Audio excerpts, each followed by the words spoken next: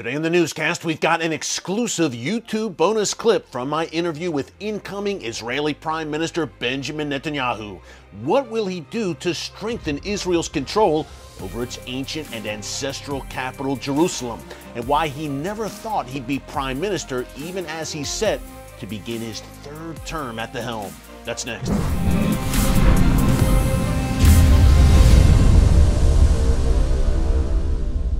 Hey folks, Erick Stakelbeck here. Welcome to the Watchman Newscast. We want to get right into it today with an exclusive bonus clip strictly for our YouTube audience from my interview with incoming Israeli Prime Minister Benjamin Bibi Netanyahu. Now, if you want to watch my entire interview with Bibi, which airs on the Watchman Show on TBN this week, it is also available right here on our YouTube channel. Just go to the Israel News category and you will find it there. This will be Netanyahu's third term as Israel's leader. He's expected to be sworn in early in January, and he is the Jewish state's longest-serving prime minister with 15 years at the helm overall so far. During our interview, we discussed a wide range of topics from his brand new best-selling book, Bibi, My Story, from Iran to the Abraham Accords, from Obama to Trump, from Jerusalem to Israel's destiny, and the inside story of his time as Israel's prime minister and his incredible life journey. Again, the clip you're about to see is exclusively for our YouTube viewers, but the full interview is also posted here on the channel, as I mentioned, so you will want to check that out. Hey, and be sure to subscribe to the Watchman News channel right here on YouTube and click the notification bell so you get an alert every time a new video is posted. Folks, by the way, Bibi, My Story is a great read that I highly recommend.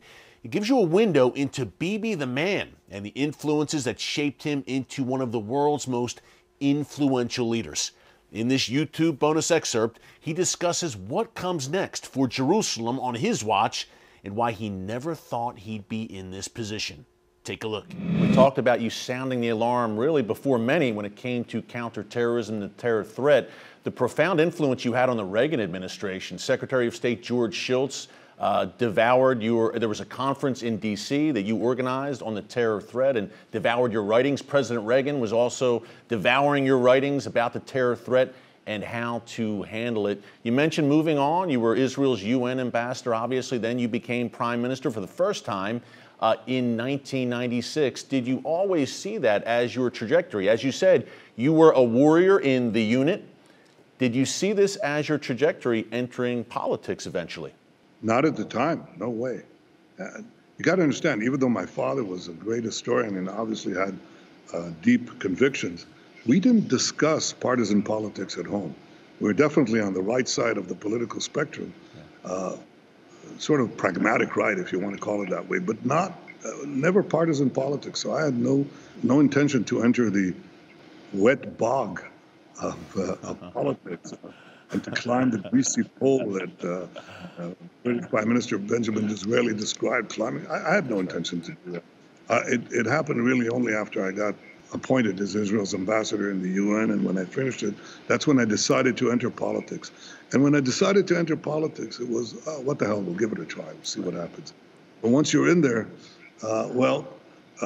it's only then. So I was actually in my middle 30s when I began to think about that seriously, not before. I didn't grow up, aspiring to be a politician, or for that matter, the Prime Minister of Israel. I had no idea that would happen.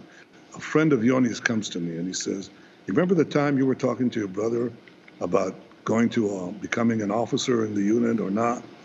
Well, he was talking to me, this friend says, and he said that one day you, and I was 18 or 19 at the time, that you will be the Prime Minister of Israel. And I said, "I don't believe it." He said, "No." My wife heard it too. And he wrote me a letter to say that 50 years ago and more, my brother thought that I would be the Prime Minister of Israel. I have no idea why he would have thought that, and I certainly didn't think about that at the time at all. You're coming back. You're leading this government, or leading the nation of Israel once again, leading a new government, I should say. You mentioned the three pillars of the incoming government, Mr. Prime Minister: the Iran threat, expanding the Abraham Accords and continuing to build Israel as an economic and high-tech powerhouse. And yet, some are asking, man, 15 years, Israel's longest-serving prime minister, the leftist media attacking him, attacking his family. Why come back? Why subject yourself to this again? What is your answer? Why are you coming back? Why did you feel the need to lead Israel once again in these tumultuous times that we are living right now? Well, it ain't for the salary. I hope you got that, right? It's a mission to protect Israel, still have these three outstanding goals, which I think I can contribute to. And more importantly, it's not what I think, it's what the voters think. And the voters, I think I have a job to do, they think, and they've decided. By the way, it's actually, somebody gave me a note the other day, and they said, well, look, in a year's time, you're going to be the longest serving elected leader of a democratic state in the last half century. But he said, but you already have achieved another milestone. And that milestone is the comeback kid. I said, well, there have been other comeback kids. I mean, who lose an election and then come back. Winston Churchill, he was prime minister, lost, came back as prime minister. He said, no. You're the only guy, comeback kid, who came back twice from political death. And the last time that happened was 3/4 of a century ago.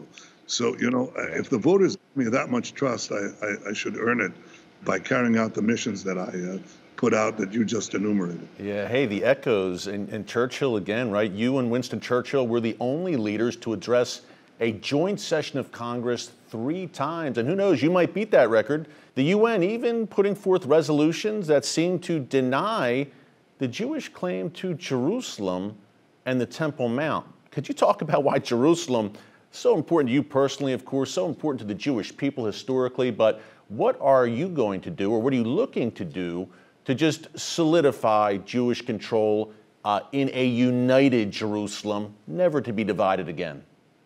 Well, first of all, there's no question that's what we'll do. But I'm talking to you now probably about 500 meters from the Temple Mount. So Jerusalem has been our capital for 3,000 years, ever since King David proclaimed it as such. His son, King Solomon, built the temple where the Temple Mount is today. The temple doesn't stand there, but it stood there. What we have is the remnant, is what is called the Western Wall, is the rampart that contains this, really I would say the foundation of our history and in many ways our faith.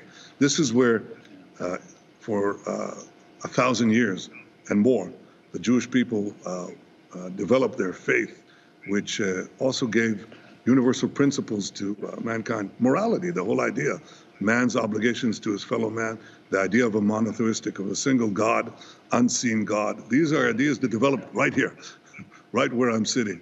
And that's been our capital for the last 3,000 years. And it took a while.